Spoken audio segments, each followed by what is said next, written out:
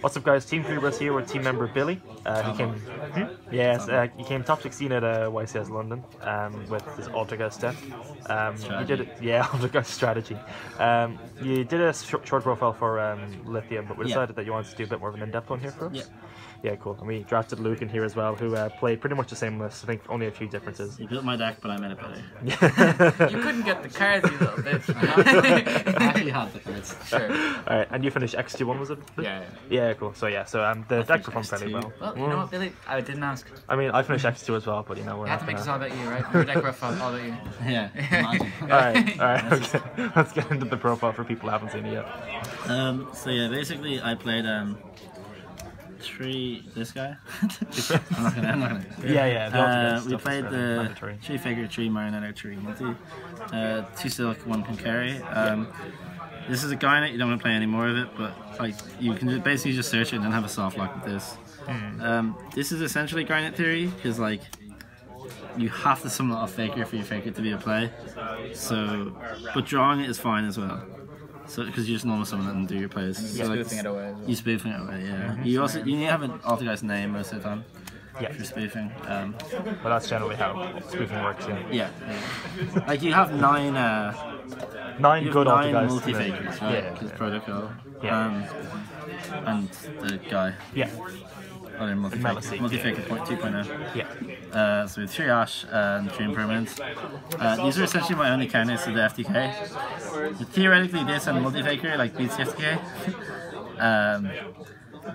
But because you impermanence the firewall and then they have to remake the firewall, but you have a Maliseek to pop out it. But it's like if they do the Azatop play, it's a bit like. But it's good. You can like do this on Azatop and then. Well, yeah, it doesn't do anything, but yeah. And then multi-faker on resolution. It's a on something. But yeah, anyway, go on. Doesn't activate. Doesn't activate. Yeah. But I never played against. Thankfully, that never came. You can tell he didn't play any. Yeah. I didn't play against FTK. I just didn't draw this card. Yeah, that's fair. I drew Impermanence Faker once, and it was round 1, game 1. It never happens though. That's the thing. Like it happened once in what? 13 rounds. 13 rounds. I played Parks, yeah. Yeah. No, but saying like the FTK. No, the Impermanence Faker happened once in 13 rounds. Just doesn't happen. Yeah, that's fair. I drew evenly Faker more. Nice. Cool. I played 3 Desires, 1 for 1. Okay. Yeah, this guy's insane. Desires of 3 is like pretty mandatory. You want to see cards. This guy's insane. I mentioned the 3-card combo in a Lithium's profile, and people didn't know it, so I'm gonna have to explain that. Yeah, we'll go over that later. That was the only thing I was told. I picked up the deck on the Thursday night, and I didn't have time to test it. So the only thing Kugan told me was that 1-for-1 multi-faker marionette is a 3-card combo. Literally Exodia if you're wrong. It happened to me once, but I had a strike set and he ashed it. And then I did it differently because I had a faker in hand. So I basically did it the same way, but also had a marionette in circulation, so I could like have a really big Hexia. Sure. 1-2 skip if you win the game. Yeah, so 3 Sacred Village in order. So these are essentially my traps. I don't count this as well. This is like your win buttons against Striker. Can be a win button against Thunder Dragons, especially if they play the Brin Fusion Engine, which like half of my Thunder Dragon players did play. And I guess it's okay against like Goki and stuff. Yeah, it's like alright against the FTK, like because like their spell cards are like how they like really stand if you have any stuff like Well, it's kind of made this deck like a lot better, like as a choice, I think, because like the 2 most popular decks are gonna be like Thunder Dragon and Secure. So like, and this is like a bomb versus 2 of the best decks in the format, and you don't lose through stake, so it kind of like justifies playing Altergeist. That's fair. So we played for the rest of the traps. We played 3 Lost Winds. This is my card for the weekend. The other 2 guys on the team are playing Reckless. I played Lost Wind. It has really good application against Striker, because you can like negate a Kagari, and then when they make this Juicy, you set it. So like you basically just veiled the Kagari, and then you get an extra trap for the multi-faker next turn or whatever. And it's a way to like turn off Hayate when they enter battle phase. And they just got a like 750 beat stick, right? Also make sure your Maliseek can attack during your turn as well. You can make Shizu. So yeah, this is like really cool. It's okay against Thunder Dragon because like sometimes if you just like can't get the Colossus, you can like use this on a guy and then like spoofing. Sure. Yeah, it was insane against Goki. Every game I played against it, because both my Goki players had combo game 2, then game 3 I had this. And just like forced them into a grind game that I won. That's pretty decent. Yeah, so we play 3 spoofing, 2 protocol, and the money. Yeah. These cards are all searchable, so yeah. And they're like recyclable as well, so there's like. But sometimes this is nice to draw, so like the argument for 3 is okay. Yeah. Whereas spoofing is like insane. Yeah, you can bounce these with Subcordis, so like they're fine for that. So. And they like recur themselves off soak as well. So yeah, this is just a flippable trap as well, which is really important. Yeah, just a free trap. Landing needs setup. Yeah, exactly. And then we played the rest of the old man. Yeah. Negate cards. Pretty good. Game. Yeah. Would you usually like set out like all those going close to time, or? Yeah. Siding the time with this deck is really annoying. You have to keep in some like suboptimal cards. Sure. Depends on the matchup as well. Like if I'm playing against anything that can like take a while on their turn 1, I'm gonna like not risk having these bad cards. Yeah, that's fair. Yeah, so it's really extra. We had 3 Hextia, 3 Flexia. yeah, 3 Flexia and a Prime Banshee. Yeah. So this is just a way to out towers. Towers or Ultimate Falcon. But towers, the towers. The towers of the format. Yeah. It outs towers, I guess, right? In a way. I guess it could, yeah. No, it doesn't. Yeah. This gains the original enough attack, so effort, it I'm does. sure it Yeah, could. so. Oh, it does. Wow, that's game. Yeah. It's broken. Link Revo. Play 2. We should play 2. Yeah. Flea matchup. Yeah, Link Revo and Clara are like the same thing. Yeah. Just this is better. I sometimes just wish this was a second.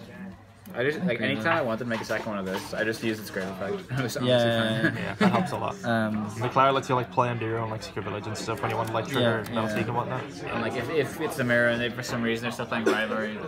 Yeah, exactly. Yeah, it's just a rivalry card. Yeah, it's just a safe card basically. This is a way to inspect border. Inspector border. Inspector border. Mean man. Yeah, you. Someone asked us as well. You basically just make a Link Rebo with a Metal Seek out of Faker, and then you flip a trap. You flip a trap, trigger the Faker. That's your 1 monster effect for a turn with the Faker, and you just link into this. Sure. Or like Metal Seek Manifestation. You just hold Or the half Manifestation. mana. Yeah. And normally make Link Rebo revive. Well, you need a Faker engrave, whatever. Yeah, but you still, it's a way to out it. Yeah, basically, that's the idea. So then we played the Nightmares, Uni-Serb Phoenix. I don't know, it's like, it's weird, because like every time you're making these, you're like probably just like in a bad position anyway. Yeah. But like theoretically, they're good to have. Sure. And there's times when you have to link climb into like these, where making this is good, making the Phoenix is good. I won a game in time with this, like going towards time, because he had a Silk Cordis, and I just like bluffed as if I was gonna make like normal summon something, and then I switched the guy's battle position. Yeah. And then he was like, I was like anything, and he was like, no, you're good, and I go, okay, link 4 into power load. So yeah, that was game. So then we have this guy. So you basically make Cyber Dragon go first, and you just make this. Sure. And then we have the Cherry Targets, Firewall and Assault, FTK and Goki. Goki FTK. Token, Chats and GX. We've got 3 Reaper. Again, Goki FTK. Yeah. I'm not explaining that. Inspect Border. It's for like the mirror match. It was like whatever I went against first. Yeah, Thunder Dragon. Pretty much, apart from like Striker. Yeah, more or less. Yeah. Then 3 Dino. This is like just a second card. It's good against Striker because like they eventually have to deal with it, and you just like tribute sack a card. And it's a way to like deal with multi-roll. It's a body they have to deal with. It's like it applies pressure. It deals with the border and people deciding to get against it deals with the border in the mirror match, so I had to put this in the mirror match. Yeah, this Majesty's themed as well. Yeah. What's really cool about this as well is that the deck inherently can't apply too much pressure at the start of the game. So like this can be good in time as well. This is a body. That makes sense. Insane in the mirror as well. It deals with their border than MST's a card. And So it's an just MST, like, Yeah, that's pretty strong. 2 for 1 is always big good. bomb. So we've got this card. How do I say MST but twice. MST but 2. It's alright. I don't think I ever drew it. I started in against Striker in the mirror match, but I never drew it. Ours all 3 and all I just drew this. Oh. Yeah, that card's pretty good. Yeah, evenly. This card's sick. I said earlier I never drew Faker. I drew Faker Impermanence once. Impermanence once, but I drew this Impermanence every time. For this Faker, yeah. I think I drew it 3 times. That's so pretty sick. alright. Yeah. That's okay. So yeah, that's the main extra inside. Yeah. So then we Anything? show the. Yeah, sure, fair. We'll quickly show the thing. Yeah. Someone commented this on Lithium's profile. Ask them what the combo was, right? Yeah. That's fair. I'll need this card. I need this card. Yeah. We'll need this. Yeah. For this. Sure. And we'll need. That's just the stuff in the extra deck, right? Yeah. Oh, yeah, so okay, yes, Sure. So basically, you go normal summon Marionetta. Effect. Sure. It's a trap. Yeah. I find it's generally better to do this because of like impermanence to do that first. Yeah. Then you activate 1 for 1. Yeah.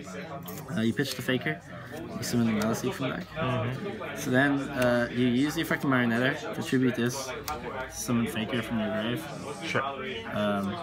And then the Maliseek will trigger and the multi-Faker will trigger. Yeah. So we can summon this from deck. And you can use the Maliseek effect from deck. Trigger like another Trigger Faker, right? another Faker. Yeah. That's right. Sure, kid. This guy. Yeah. Let me make a link monster, isn't that right, Keegan? That's correct. What one do you Only want to make? monster that exists. So you So link you these can two these up. guys away. Yeah. So then you can like use this on your opponent's turn, summon a Faker. You can like bounce this up. Yeah. So like you can just revive the multi-Faker money and then have another Marionetta or then Conjurer or chain something in this, hand if you want. Sure. And you can do the whole thing where you like activate this, chain this. Yeah, so it's just a free card. Yeah. Yeah, obviously like it's insane. You can like negate the first thing with Hexia with this, and then like money this back, and then trigger the Faker, and then like summon like whatever from deck. Yeah. Because Hexia isn't once per turn, it's distributing the thing that points to it, you can use it again, right? Yeah. So then you could like silk bound something that Hexia again. And, Yeah. Sick combo. So, yeah, that's pretty cool. Yeah. It's fair. But yeah, the only time it happened to me, I had Strike. It's a Strike Nash, so I'm pretty good at the game. It's pretty strong. But yeah, that's the Altergeist strategy. Anything you changed about the deck, or was it pretty good? What was it? I think there's some things in the extra deck I probably would have played. I realistically would have cut this for like a better cherry target. Sure. Because Maybe down to or something. I don't think your deck essentially loses to Sarah Dragon at any point. It was just sort of a unless they, safety measure. Yeah. Cerberus could have probably been another like Triple burst. Gem Knight guy, but then again, like you just cherries this. The unicorn, yeah, and then it's usually fine. Maybe like Ningirsu or something. Yeah, I played Ningirsu and Triple burst. Because there's times where you can like have like Link Freebo and Hextia, right? And you just like need to trigger something. Never ever comes up. Yeah, that's fair. Yeah. Your extra deck doesn't really come up unless its name is Hextia Or Link Freebo. Yeah. So yeah, that's the deck. Sure. What do you want, like tournament report or something like that? Yeah, so round 1 I played against a guy who was just going to the con. He said he was getting back into the game, really nice guy. And I 2-0'd him, and then I might as well say the game. Round 2 I play against Thunder Dragon, some guy from UG. I 2-0 him. Round 3 I could play against Merma, and this is really spooky because he's the Merma player who got featured round 4. So game 1 he handles me for 4 and I lose. Game 2 I win because I went first. Game 3 he handles me for 4. So I have 2 cards in my hand, and it's I obviously I have to keep one, so it's Pot Desires. I draw the Pankratops, and his end board is Link Spider Proxy put into it. So it's like Link Spider put into a Gumblar with a Proxy Dragon and a Griffin. Yeah. And I'm like, oh shit, how do I beat this? So I draw the Pankratops and I go summon Pankratops, kill the Griffin, and then I'm able to hit the Gumblar. And the cards I drew off the Desires were Spoofing and Silcoidus, so I was able to win the game. Off being handed before. So then that was round 3. Round 4 I play against Mech Knight and Vote. Opening hand game 1 is this. I'll just show it for reference. I don't even know what the hell happened here. But somebody I know walked past, and as I scooped, and I just like threw my hand on the table to show him. And I don't know where my third sacred village is, but a third sacred village. So my hand was literally. Is there a third sacred village anywhere? It's there. So that was my opening hand, and I was like, okay, I can't do anything. Normal summon set, and I had to hold this in case I drew Faker next turn. And this is like blind going first, so I didn't know what I was playing against. Yeah. And he goes normal summon Alistair, and I'm like, oh my god. So that was that. One other deck with spellcasters. Yep. So I lose that, and then game 2, I go first, set some traps, open pretty good, and then okay. I'll do like a half the report. So the guy goes, the guy red reboots me, and I go, okay, that's fine. And then he has the 5 perfect cards, so TKB that turn. Round 6, I play against Brandon Elridge, paint Thunder Dragons, so 2-0. Round 7, I play against Thunder Dragons, 2-0. Round 7 I play against the mirror match 2-0. Round 8 I play against this guy Joshua from England. He's playing Thunder Dragons. Really nice guy, but like unfortunately that matchup's like just unwinnable for Thunder Dragons. It's free for Altergeist. Yeah. So then I finished day 1 X1 24 in Swiss. Day 2 I play against this guy Nick. He's playing Goki, so he rebeats me game 2 and I lose, and then I beat him game 3. He combos game 2 and then game 3 I get rebooted, but I have a hand shot. I have a cherry, so I win the game. Round 10 I play against Parks. I play in the FTK. There's like a few minutes left on time before game 3, and I go first, and I open like nothing playable, so I just essentially pass with like 2 back row, and he just FTKs me.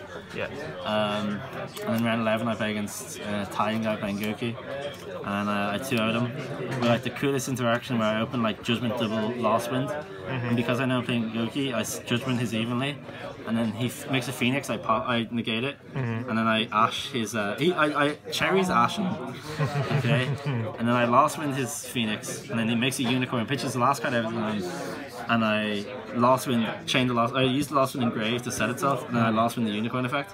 So he passes. I top deck a Multi-Faker, and I pass, and then the guy goes draw, attack, and I can't Lost Wind it because it's already been negated. So I just go, I'll take 11 pass, and I top deck a Marionette, so I go Marionette into trap, kill it. I'm like, oh, I just play around evenly and don't stand my face summon Faker. So if he evenlies me, I just keep the protocol and just flip it, and then have protocol multi-Faker Silcoidus into his one other card, and the game just like, I snowball from there, the next turn and kill him. Maybe make a Hexia to play around evenly, theoretically had it. So then, game... That's last one. So I finished X2, I came 23rd in Swiss, I think. Top cut, I play against... I play against Thunder Dragons and 2-1 him. He dankers me game 2 and I have a pretty bad hand, so I like lose that one in game 3. I evenly Faker him. So then top 16 I play against Striker. Game 1 he opens like pretty good. He opens like Engaged Hair from Rhoda Impermanence multi-roll, so I lose.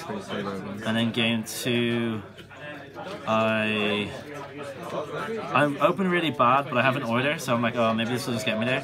But then it's able to like, it burns me to a point where I can't win the game. Yeah, you can just like Hayashi attack. Yeah. So yeah, I lose in top cut. But the event overall was really good. Apart from the fact that there's an FTK in the format, ×2. So, ban firewall.